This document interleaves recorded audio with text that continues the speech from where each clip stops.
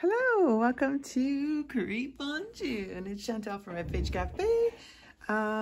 Tracy asked me if I could join the collaboration for Create June. And she let us use this huge kit. It's called Halloween Mega Matchbook Minis. So there is all kinds of different matchbook boxes like this that you can create. I will not create one today. We're just going to make ephemera.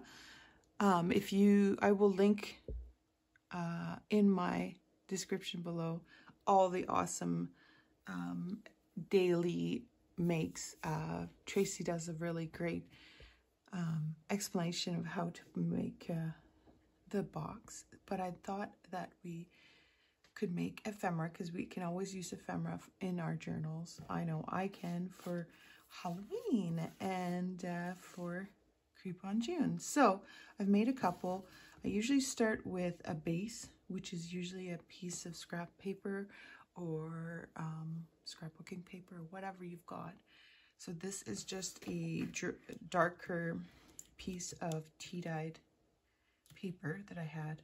So I figured I would start with that. I've got one done right here. I've got one kind of started over here. And then I thought I would just bring you along for a little bit. So we'll do a couple together and then I'll show you the ones I've made over here. So I hope that you come and you craft along with me this morning. And I hope that you guys are having such a great time. And I hope you're actually joining along and creating and having so much fun on Create June. So what I usually do is I start with the base. Like I said, this one's pretty much done. Felt like it needed something.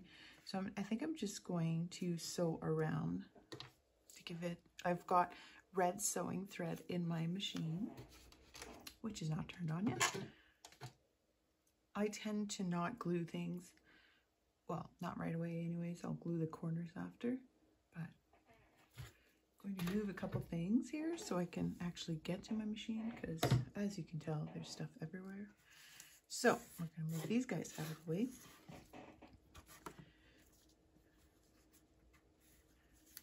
So I think I'm going to put you down and go like that for now.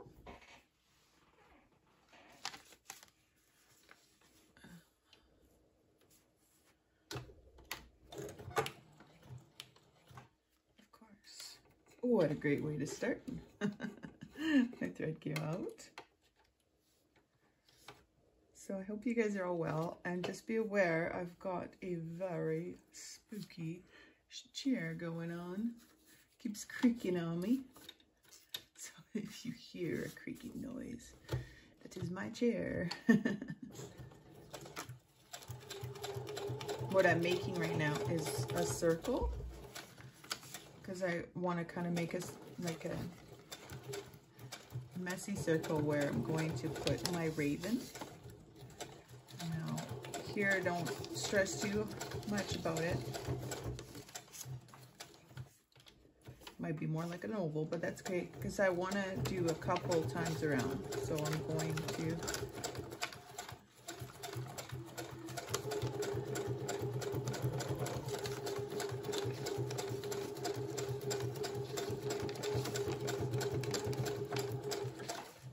want the messy look.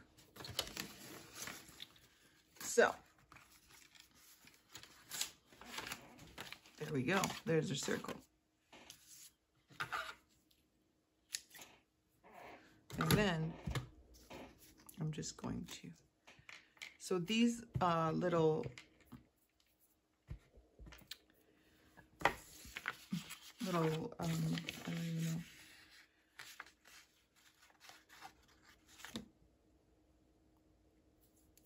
These little embellishments can be used on tags, like they can be used on a pocket, they can be used just in a corner to decorate your page.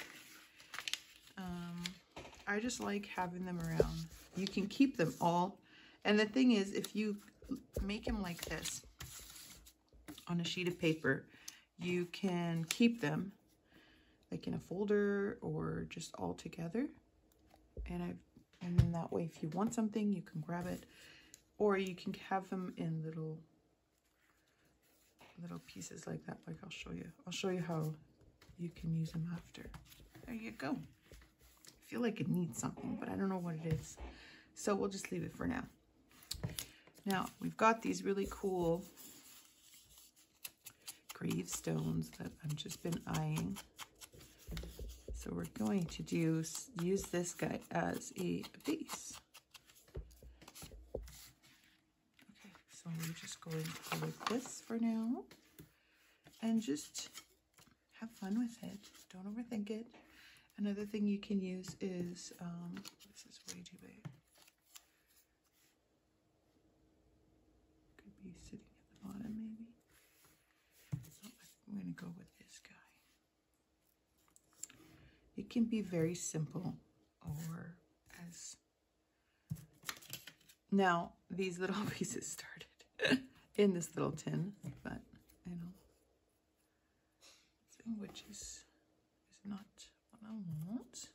Put a spill on you. And that's exactly what usually happens. I get sidetracked and then I make more than one, which is fine. Spill on you. Don't know about that. And I've got this guy too. We could make something with it. And I think this one is on cardboard. I'm just contemplating if I should just add it to a background. And that's exactly what happens. I get so... Oh, that's kind of cute.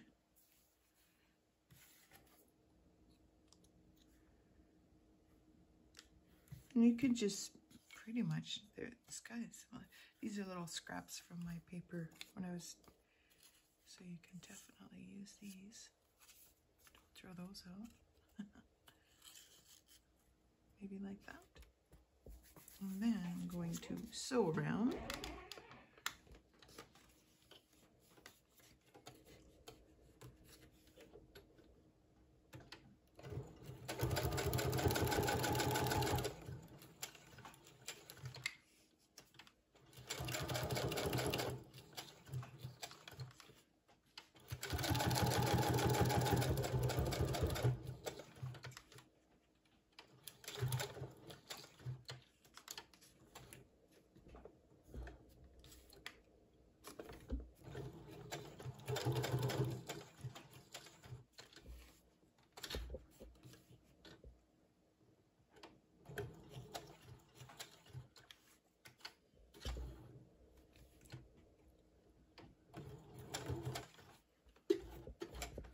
Okay.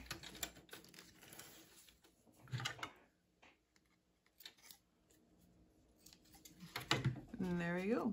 Kind of like how it made that little knot or whatever. I'm wondering if I should use this little bat. No, I think I'm just going to leave it like that. And then I'm going to add this.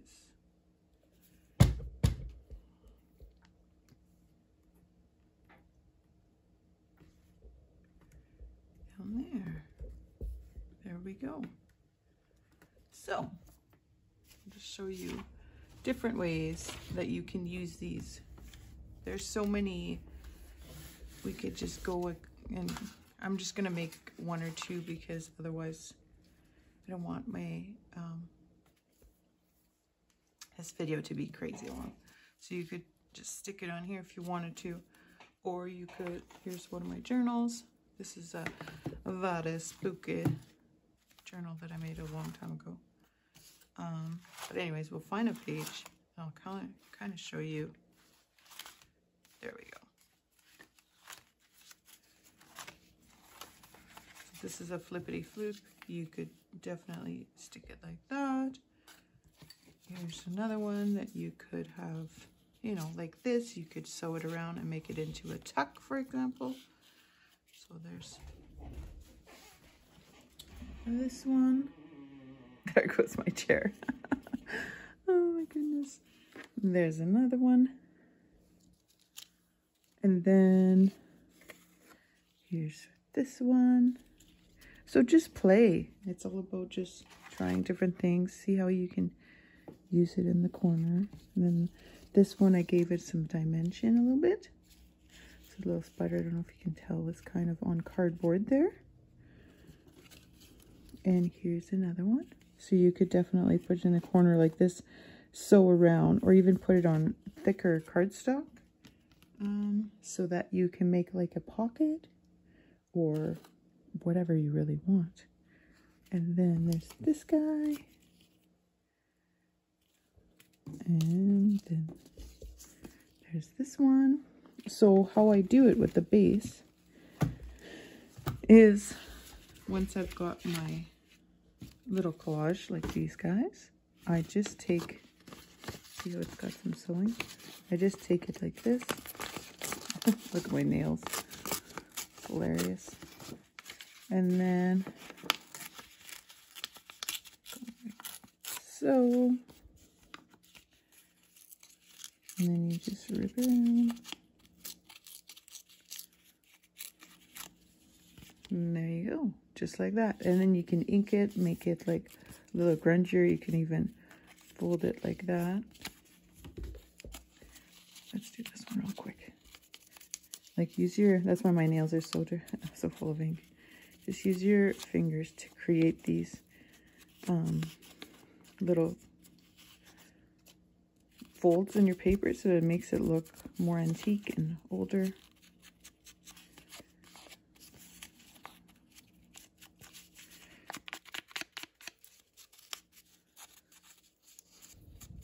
Because when you see antique paper, there's always these little, where it folded, or